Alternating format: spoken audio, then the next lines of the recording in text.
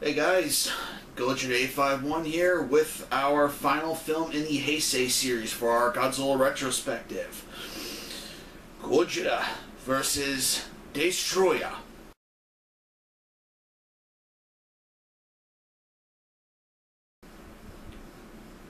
Okay. English translation, Godzilla versus Destroyah.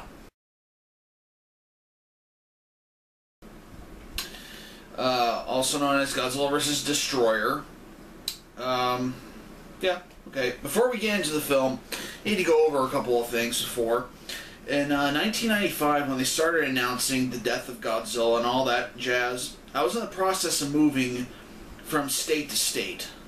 And there was a huge blizzard in Pennsylvania where I lived. So I didn't really get the news that this was happening. I didn't learn about this until maybe the summer of 1996. I went with a friend of mine to a library, and they had a magazine there, and we were looking. It was a sci-fi magazine, and there it was: Death of Godzilla. They didn't explain how it happened. They didn't say what did it. At first I thought this guy did it. Destroyah did it. However, they were kind of brief with what they were talking about in the article. They didn't really say what happened. All they said was Godzilla dies. So, didn't really learn much about it until I went to a comic book store in the summer of 1997 when we were able to see Godzilla vs. Destroyer on VHS bootleg. That's right, the embargo thing with Godzilla products was still in effect, and this film did not come out to the States until the year after, in 1998. Yeah, we'll get into that. But, well, that's my little backstory with Godzilla vs. Destroyer. Now let's get into the film. Our film opens with Miki Sagusa going to Birth Island, looking for Godzilla and little Godzilla. However, the island has been destroyed. An underwater volcano has erupted, destroying it. Both are missing. Then we cut to Hong Kong. Yes, Hong Kong. And we start seeing, planes taking off and landing. When this plane is taking off, and then we see this.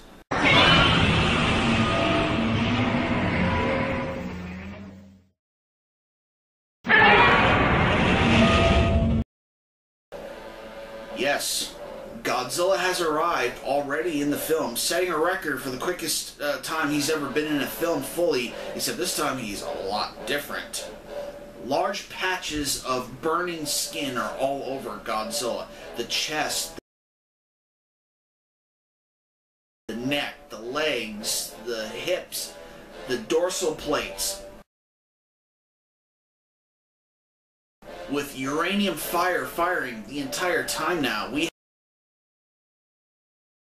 have burning Godzilla, and he is pissed about something. Walking into Hong Kong and just ripping it to pieces over and over again. No rhyme or reason to what he's doing. He's not there to feed. It's Hong Kong. It's outside of his stomping ground. So what's Godzilla doing in Hong Kong? Well, he's there just to destroy, and we spend a good 10 minutes of the film watching Godzilla destroy Hong Kong. He eventually finishes and goes into the ocean as we get our opening telecrawl of Godzilla vs. Destroyer. So then, back in Japan, they're looking over information about Godzilla, trying to figure out what all of this is. And there is a thesis written by this guy saying that Godzilla's heart is a nuclear reactor, and it has begun to break down. And once it fully breaks down, it is going to cause Godzilla to explode. So the Japanese military and the G-Force bring in this kid, who's actually the adopted son of Dr. Yamane from Godzilla. 1954. And he has a lot of information about Godzilla. And he's helping out, and what really seals the deal is that he learns that Miki Sagusa is working for G-Force. Well, of course she is. That's what she was doing before, even though she was more along the lines of the telepathy team, and she didn't really want anything to do with G-Force anymore. She's now back working with them full-time. Apparently her powers are starting to waver now. Her interest is looking for the little one, to find out where it's gone and if it survived the volcano. What does this genius say? He says, oh, it probably died. Yeah, how could you be so sure that it survived the effects? Well, mainly Godzilla survived the effects, so one would think that if a Godzilla sword, which Godzilla is, then he would have survived the effects as well, but whatever. Tomato, tomato, we'll get into that. As they continue to look for ways to deal with Godzilla, we see that they come up with this plan. Or at least the kid does. Yamane's kid, or adoptive son, actually comes up with the plan that if we use any bombs or any explosives, we could set off the explosion. So what do we do instead? He suggests using the oxygen destroyer.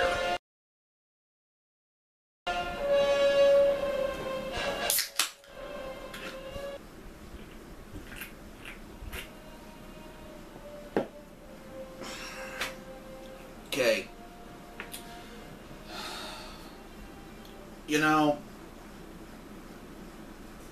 a lot has been done with the oxygen destroyer to make sure it doesn't come back and no one uses it. And that's a pretty big step to take, to use to immediately remake the oxygen destroyer. So, this kid's sister actually goes to speak to the grandmother of their family, who ends up becoming Emiko Yamane, the returning actress from Gojira.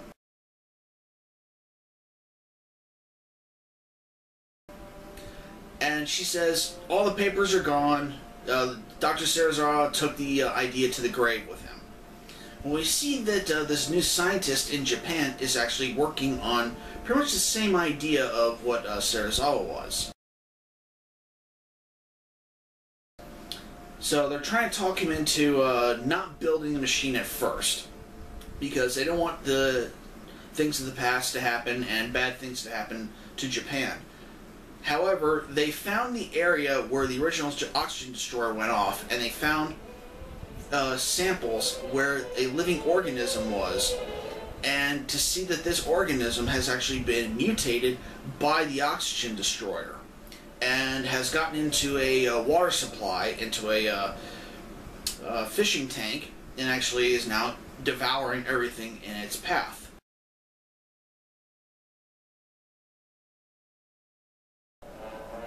Trying to find out a way to deal with this, Godzilla's still out in the ocean, swimming around, doing his thing,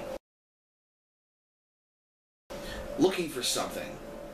What's he looking for? Well, they track the path where he's going, and they see carcasses of dead whales. Coming to see that, well, Godzilla's here, then something else is eating these whales. Cut to a little bit forward, and these crustacean little creatures have now started growing into larger creatures, and resembling this.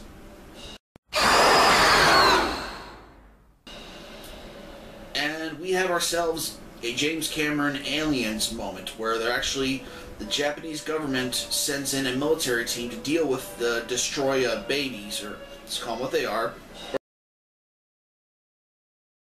or juveniles, whatever you want to call them. Bullets and fire doesn't work on them. There's an awesome fight sequence where the Japanese fight these Destroyahs.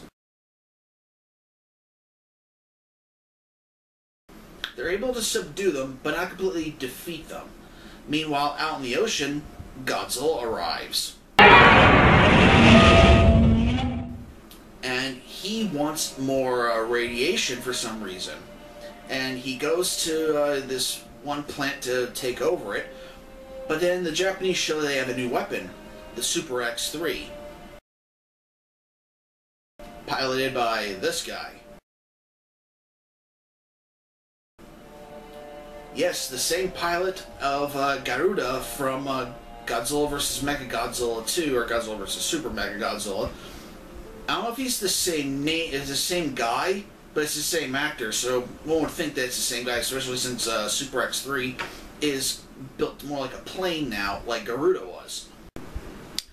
It is the same actor, however, it is Karaki from Godzilla vs. Biollante. Same actor, however, you know, a little wink, I guess, to past films, but, you know, okay. There's a battle, and instead of bombs being attached to a Super X3, they actually attach freezer units to actually freeze Godzilla, and he gets frozen in the ocean.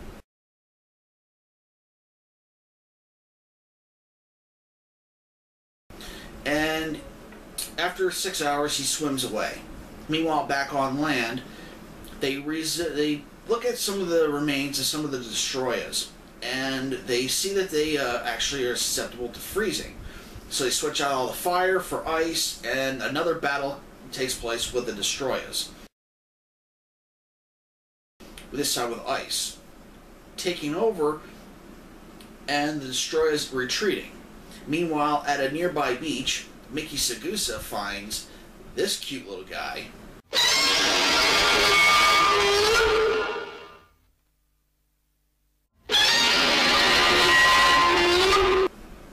That's right. Now a junior, Godzilla Jr., looking a lot more like Godzilla now. And she sees that Junior's head north, the same position where Godzilla is going, out to the Bering Sea. So apparently there's a nest out there, I guess it's Adona Island, and they're going to make a family there. However, Godzilla's temperature is rising too quickly. Even with the Super X3 and its cadmium shells, his temperature's rising too fast, and he's going to explode. Meanwhile, back on land, the Destroyers all come together and form this. The Aggregate Destroyah. And it starts tearing through everything. All the ice stuff isn't working. So Miki Sagusa is actually talked into bringing Junior to Japan to battle this Destroyah. Why? Because they want to bring Godzilla to Japan and then have Destroyah fight Godzilla. The sole purpose is because Destroyah has the oxygen destroyer inside of it. So they theorize that Destroyah can use micro-oxygen to kill Godzilla, thus stopping his explosion.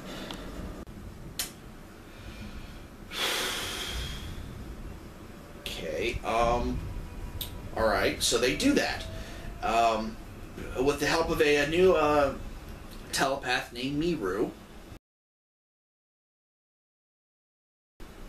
They bring Junior to Japan, and Junior fights this Destroyah, who now has a flying form as well. And they have quite the battle. Godzilla coming to Japan, but Junior fighting off Destroyah, actually defeating him and knocking him into a large building and causing a massive explosion. Destroyah is seemingly dead, as Godzilla and Junior meet up at a airport, and you see how much bigger Godzilla is than Junior. Did they really think that that Destroyah, the aggregate version of Destroyah, was going to defeat Godzilla? You know, maybe if it had some kind of giant version.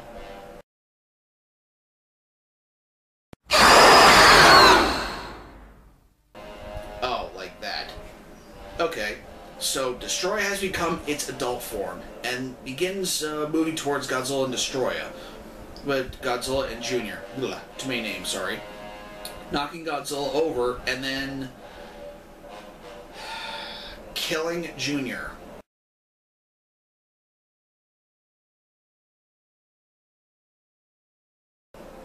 Yes, flies high up into the air and releases Junior, and Junior falls to his death. Godzilla enraged by this, Miki Sagusa crying over this, and then one final battle begins between Godzilla and Destroyah. The two of them firing their atomic enemy energies at each other. Godzilla with his uranium fire, Destroyah with micro-oxygen. The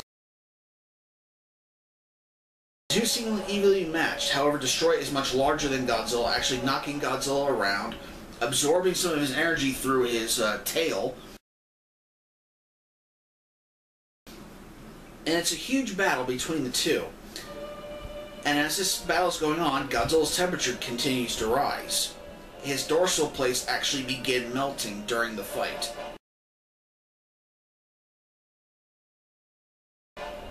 Things seemingly over at this point, because Destroyah is still in one piece, Godzilla's melting. Well, what's going to happen?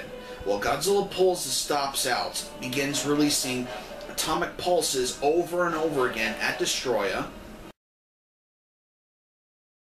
and then breathing continuous uranium fire at Destroyah, causing massive explosions. Pieces of Destroyah are flying off. Destroyah tries to escape, but the Japanese military are able to go around and use ice machines and freeze Destroyah. Destroyah falls to his death.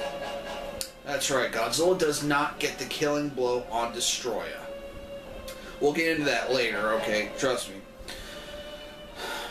As things seemingly, as a victory, Godzilla's temperature raises too much, and it's meltdown.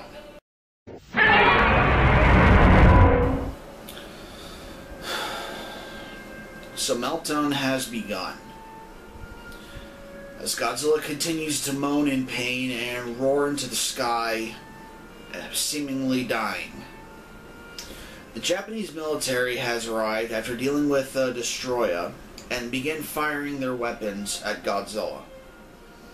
They have freezer units, ice machines, all these different cadmium bombs, trying to limit the damage that Godzilla could possibly do, not only to Japan, but the world.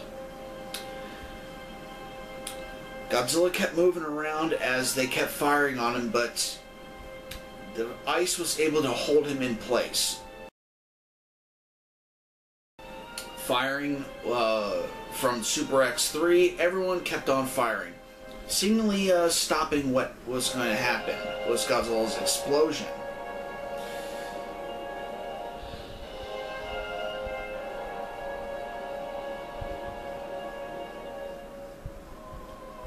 However, the music began to sound like angels crying from the heavens, seemingly calling the King of the Monsters home, as his skin began to melt off of his face, exposing his skull.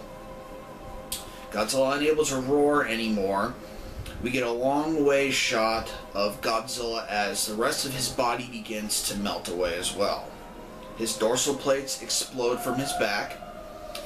His arms melt away off the body. And his chest explodes outward with a huge rush of radiation. As he moans one more time, and then drips into a puddle and is no longer there. They said that they were going to do it, and they did it.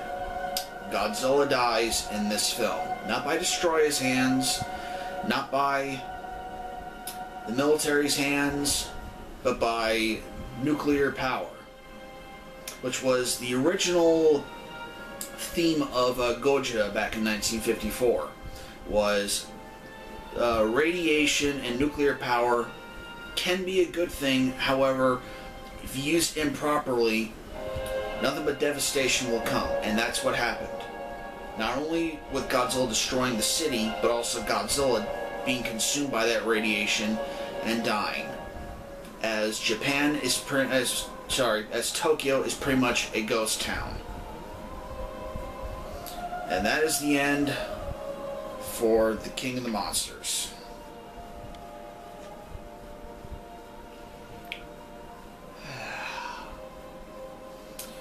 However, after the firing is done, the radiation that they were detecting begins to disappear.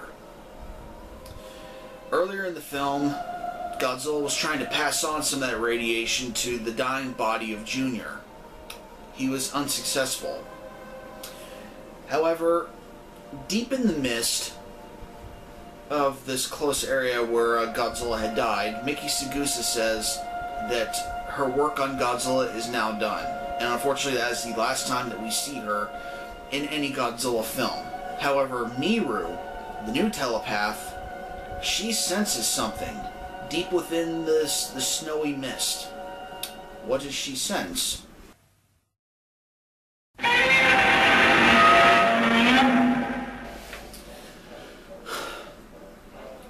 The power went into the dead body of Junior, and with a sleight of hand, maybe some forces beyond our comprehension, Junior has absorbed all the radiation and has become the new Godzilla. As he roars loud into the sky, the film ends with a huge collage of scenes from Godzilla all the way to scenes from Godzilla vs. Destroyah. And with this brilliant Akira Ifukube music as the final film music of the Heisei series. And that was Godzilla vs. Destroyah.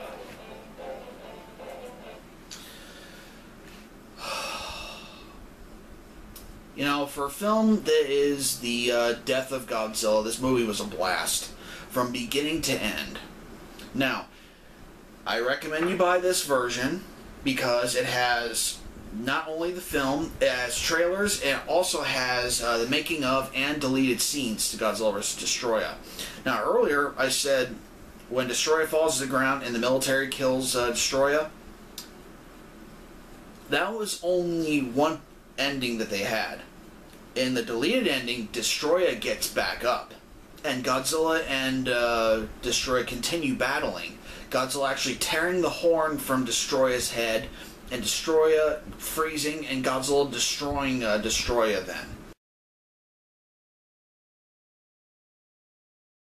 Now, it didn't look like it was finished. It looked like there were a couple of things that went wrong during it, but in my opinion, that would have been a lot better than him, the Destroyer, falling to the ground and just dying then. Okay, but, you know, can't win them all, I guess. The music is breathtaking in this film. The song Requiem, when Godzilla is burning down and melting down, and just the emotion everyone has on their face to see Miki Sagusa. Wow, she's crying, how she feels like her entire life is and just everything is just so emotional in this film. This is one of the best Godzilla films. Probably a tie for the best with Godzilla in 1954, because that's the same kind of themes and the same kind of message in it. It all feels like this is one huge story, and I recommend this film just as much as I recommend seeing the original film in 1954. I give Godzilla vs. Destroyah an S. The final film of the Heisei series. And what did TOHO do after Godzilla vs. Destroyah? Well, Mothra got her own trilogy.